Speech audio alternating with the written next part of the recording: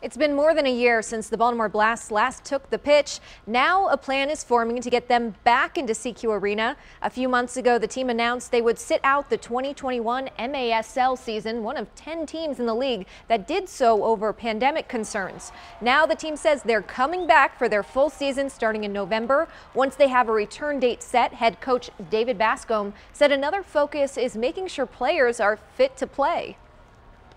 Some of the players, I have encouraged them to get outside and play, all right, because it's very tough when you're looking at 17 months not playing at all.